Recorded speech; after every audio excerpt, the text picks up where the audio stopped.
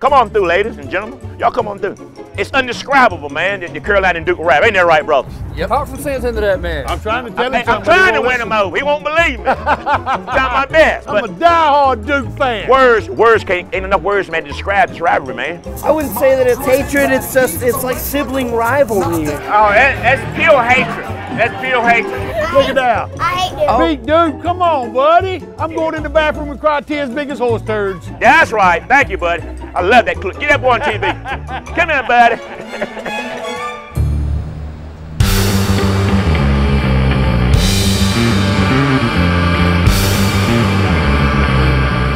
Hey, Mikey here with Vice Sports. We just had some delicious barbecue. We saw a crazy bird, but that's not why we're here. Woo! We're here to cover the most insane rivalry in all sports, Duke versus UNC. This will be the 240th time these teams have played each other, which is kind of nuts.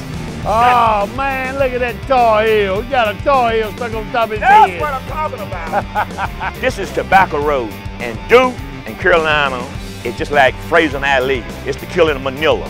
This is the biggest thing happening in Carolina. There's a Super Bowl of college basketball. Now, I've been looking for this game ever since I was a little boy. I wanted to come to Franklin Street to experience this here. So we left early this morning. We've been planning this for a month. So here we are at Four Corners Grill, a true Chapel Hill tradition for 3 decades and mainstay for UNC fans.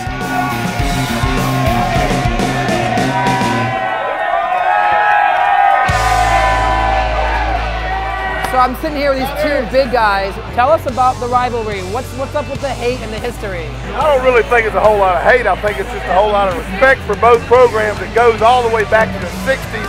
The rivalry between UNC and Duke is like, it's a historic event. Larry Brown was playing at Carolina and a guy by the name of Art Hyman. Yep. And they were childhood friends. He went to Duke, Brown came to Carolina.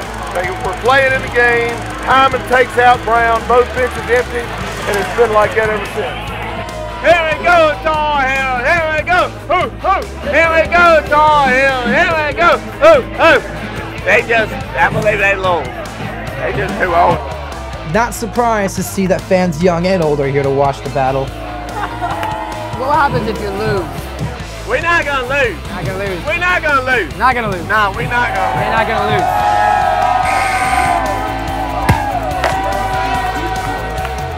All right, Chapel Hill, we're out. We're out to Durham.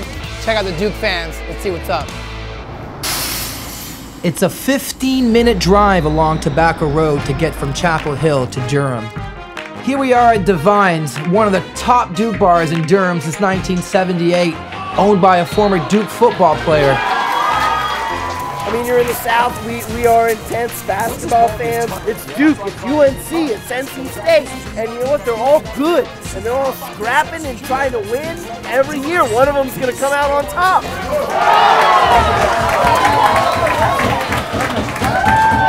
Divine's, it's kind of tame in here. People are stressed. Duke's losing.